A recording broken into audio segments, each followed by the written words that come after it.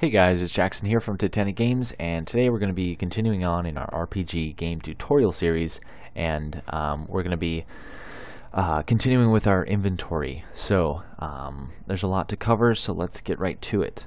First thing, I'm going to open up our inventory, our UI inventory, and I'm going to delete this tick because we don't need it, and I'm going to right click and create a custom event. Now I'm going to call this create inventory. Alright, so we will call this on event construct. Alright, we will create our inventory.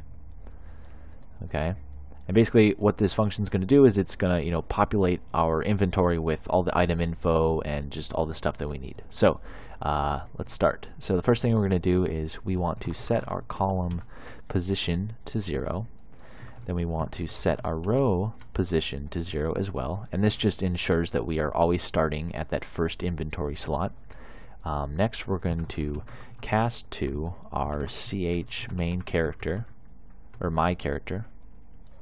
Alright, and then as the object we will get the player character. Okay, now as our character, after this cast returns true, we want to do a for loop.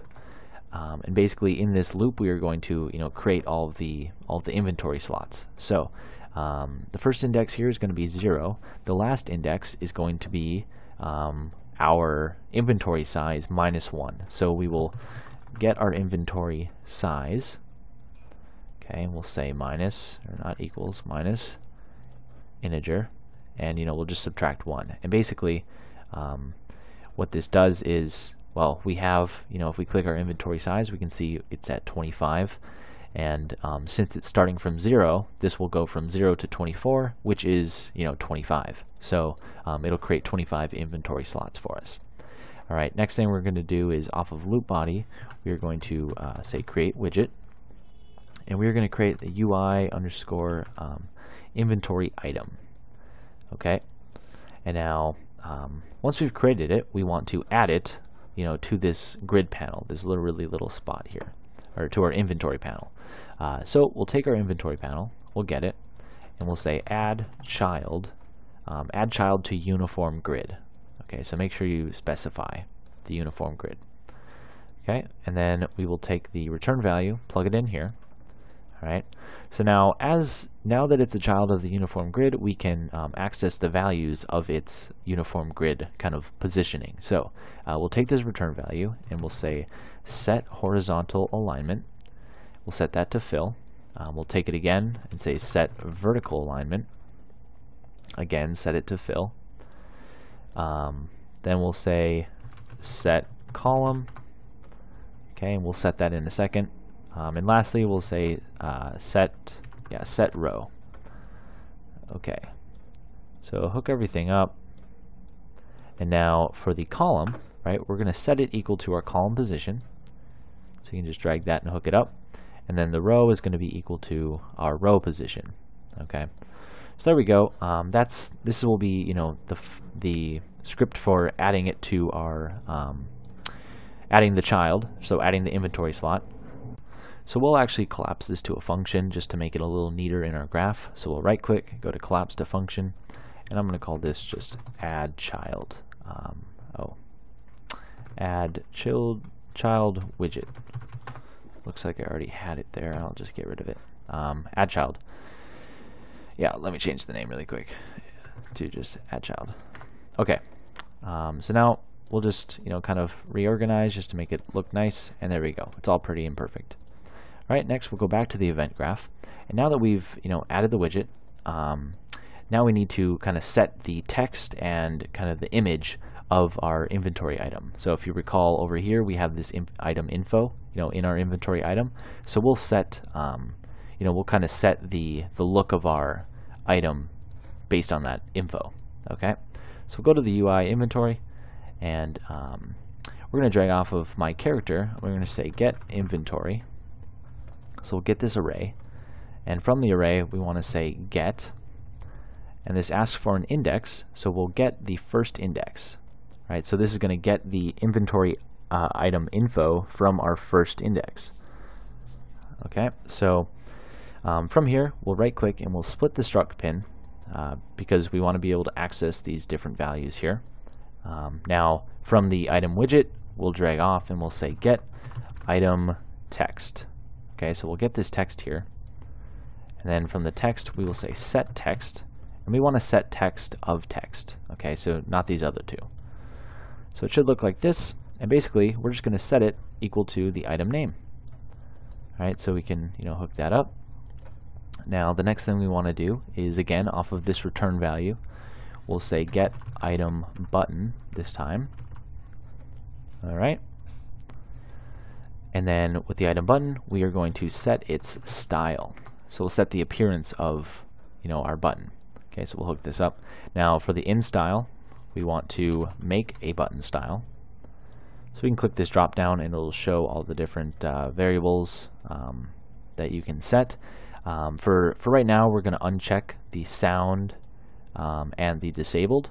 Okay, so it should just have normal, hovered, pressed, and normal padding. Alright, now we'll create a little more space here. Now off of normal we are going to make a slate brush, and we're going to use normal for the same as pressed, so we'll connect these. And now again we can go over here under the pin options and we'll uncheck margin, tint, tiling, and mirroring. So we should have the image size, and draw as. Okay, so for image size, let's set this to 100 by 100. Make sure you draw it as an image, and now the actual image will be this item image. So plug that in. Now next we can Control W to duplicate this, and we'll plug it into hovered, and again hook this up. The only difference here is that we're going to add the tint this time, so check that again, and then it should show up right here. Okay, so we can drag off of here now and say make slate color. So we're going to add kind of a an overlapping color to kind of let the player know that they're hovering over that item. So I'm going to make it kind of just like a dark gray color maybe, and I'll set it, make it translucent, so I'll say 0.5. Alright, there we go. And now for the padding, we'll drag off and say make margin, and we'll just do 0, 0 for both. Okay, so just compile and save. So we can actually collapse all of this to a function as well. So we'll just select all of this stuff here, and again right click and say collapse to function. So it's going to take in a lot of pins here, so we'll fix that up, but we'll just call this like set button style, or we'll call it set widget style. There we go. Alright, so there's that. Let's open it up, and you can see it's a pretty bad mess right now, but we'll just reorganize a little bit. This self, it's the same thing, so we'll plug that in and just get rid of this pin so we can delete that. Alright, and now for self we'll just call it just inventory item. I guess it doesn't really matter. And there we go. So that should be nice. If we go back to our event graph now, it should look something like this. Okay, it's a lot cleaner. Alright, so now the last thing that we need to do, or at least second to last thing, is we are going to again drag off of this and say get. We're going to get its index. Okay, and we're going to use the info from that index to set the value of this item info. So we'll drag off of our inventory item widget again and say set item info, and we'll set it equal to this right from the get. Okay, so hook that up. Alright, it's not super pretty, I realize, so my apologies.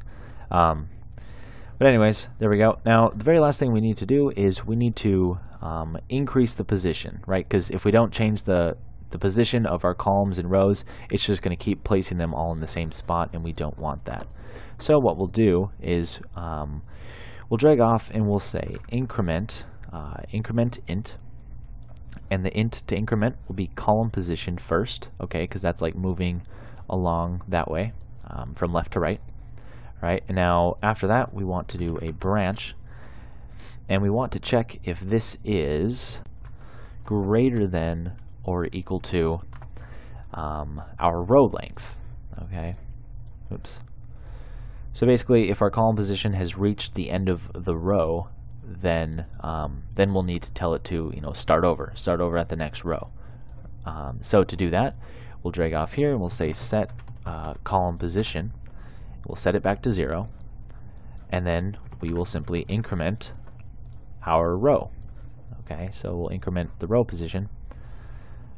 All right, and so what that's doing then is, just a quick recap, it's basically going to, every widget that gets added, it's going to add it to the next row in the line, or next column down the line, and then once it gets greater than our row length, which is 5, it will kind of start over and then keep going, and then start over and keep going. Okay, so we can actually collapse this to a function as well, just to make it cleaner again. So I'm going to call this just increment position. Okay, there we go. So there we go. We got a nice-ish looking graph. All right, and again, this is being called on event construct. Okay, so the last thing we'll do for this video is we'll go back to our UI inventory item. Okay, and we'll get rid of both of these. And instead, we're going to click on the item button, and we're going to add a on-clicked event. All right, so it should have showed up like this. And now, when we click it, we want to cast to our my character as our, as the get player character. Oops, there we go. All right. So now, as our character, we're going to drag off, and we're going to call the use item message. All right, and that's from our our interact interface. Okay, so we'll call that. We haven't set up the event for this yet in the character, but we will in the next video. And then it's asking for item info, so we'll pass through our item info. All right. And now next, what we need to do is we want to take our character and get his inventory. Okay, and we are going to say remove. So we're going to remove item, and we're going to remove this item info from the inventory. Okay, because it's no longer going to be in our inventory after we use it, or at least it won't. It shouldn't be, at least not the way we're going to do things. All right, so after we've done that, now we need to kind of reset our inventory. All right, because it's going to be taking one out, so we need to kind of update our inventory UI in here to reflect the changes.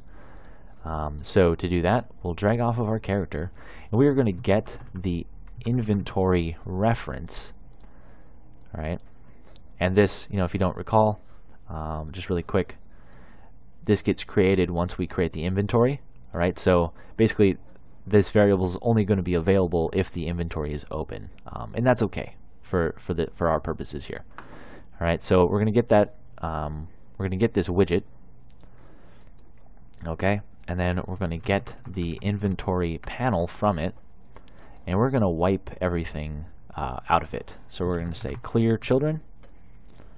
Okay, now after we've cleared all of the children from it, we are going to recreate the inventory.